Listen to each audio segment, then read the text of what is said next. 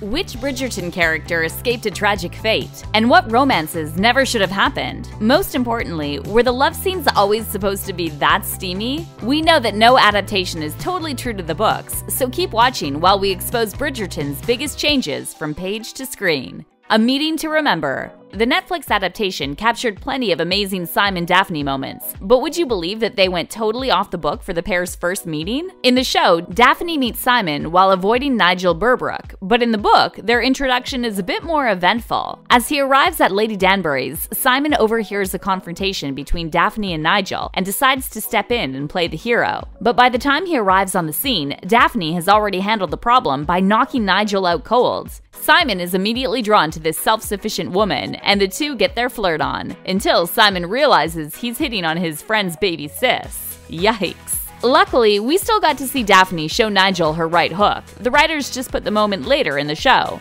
And as a bonus, we get to see Simon defend Daphne's honor. So chivalrous. Sharing secrets. As Daphne and Simon taught us, nothing's sexier than a secret. But in the books, there's one other person in on their plan. In the show, we see Anthony have a majorly overprotective moment. When the Viscount sees Simon courting his sister, he totally loses his cool. But things could have been very different. In the book, things get so bad that Simon and Daphne are forced to tell him about their scheme. The result is a hilariously awkward conversation in which Daphne declares both men to be idiots. But even with Anthony in on the secret, he's still suspicious of the dashing Duke. Once he agrees to their plan, he issues a warning to his former friend. "If I ever catch you kissing her bloody hand without a chaperone, I shall tear your head off." Savage! We guess it makes sense that the show's writers decided to keep Anthony in the dark, especially since he had so much extra drama to deal with. Sienna's swan song. While Simon and Daphne's love story took center stage, Anthony and Sienna were a close second. The star-crossed lovers spent the season battling their class differences before finally ending their steamy affair. But did you know that those heart-wrenching scenes almost didn't happen? So what's the tea? Well, for starters, Sienna's character got a major upgrade. In the books, it's established that Anthony had an affair with an opera singer named Maria Russo, who served as the inspiration for Sienna's character. But while Anthony and Sienna's love story was passionate and tragic, the book's version was way less juicy. Anthony and Maria's affair was strictly business, and once the story picks up, we never see them get intimate. Since their relationship happened before the first Bridgerton novel begins, Maria is only ever mentioned in the past tense, and the only time we see her, it's Anthony asking to resume their previous relationship. We have to say, this is one change we're glad the show made. Giving Anthony a more substantial relationship forced the eldest Bridgerton to grow up fast,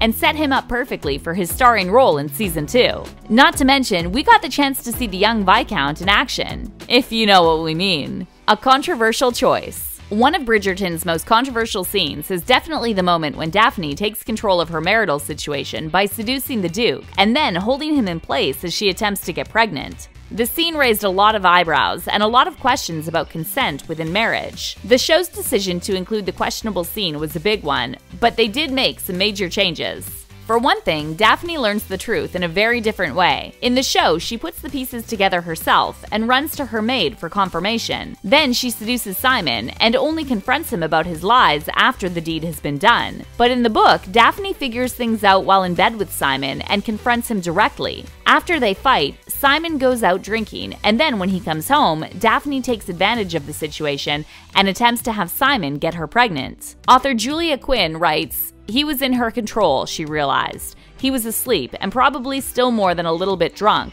and she could do whatever she wanted with him.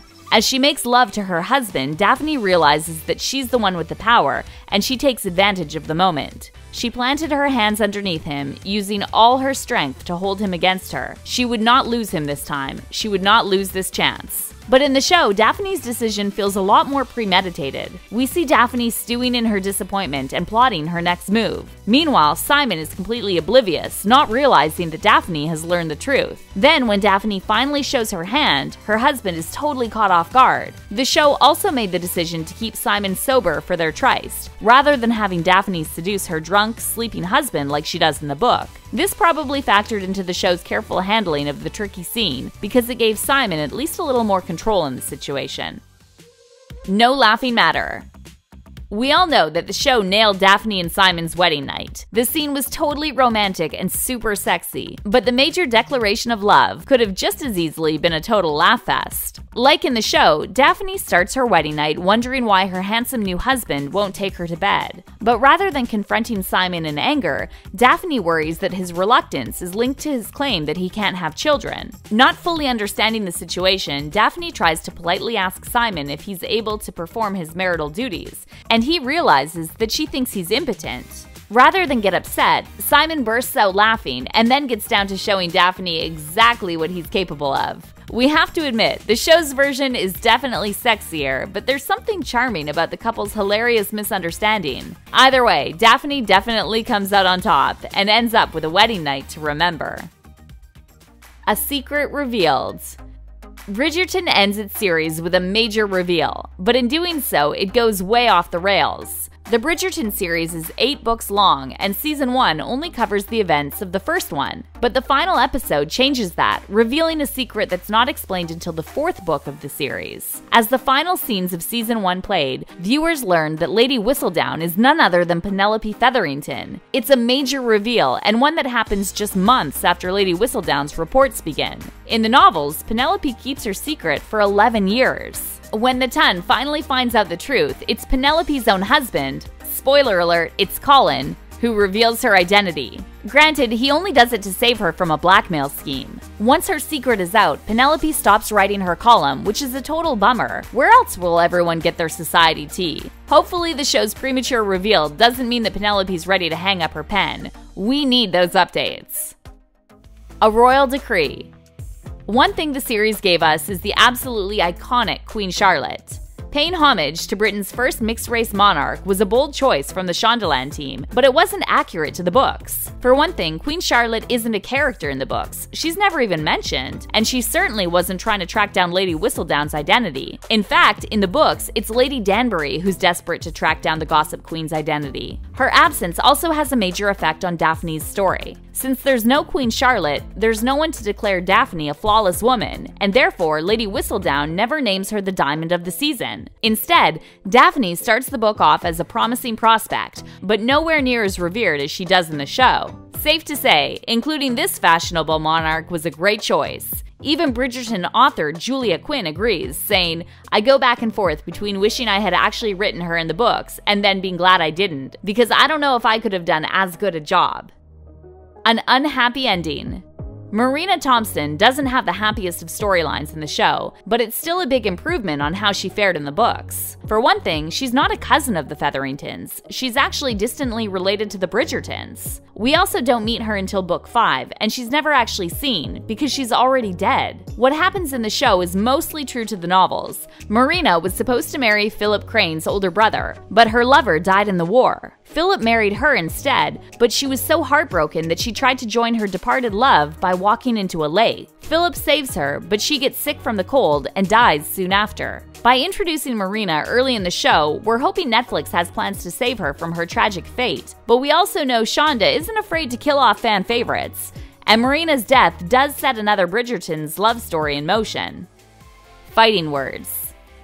It's no secret that Simon's boxing scenes are some of the show's best moments. What's better than a handsome duke working out his frustration? But those scenes were totally invented by the writers. In the books, Simon has never seen boxing. However, the choice was a historically accurate one. Since boxing was a popular pastime in the early 1800s, the creators realized that it was the perfect way to get the Duke sweaty and shirtless. We're certainly glad it made it into the show, especially since it gave us such a hilarious confrontation between Simon and Anthony. We'd meet those two in the ring anytime. Not gonna lie, spilling all those secrets has us feeling like Lady Whistledown. Who'd have thought that some of our faves didn't even exist on the page? These reveals also raise some major questions about Season 2. Will we see more of Marina as her tragic fate plays out? And will Sienna become a romantic rival for Anthony's new love interest? So long as Penelope keeps writing, we know we'll get the tea, so long as she can manage to keep her biggest secret.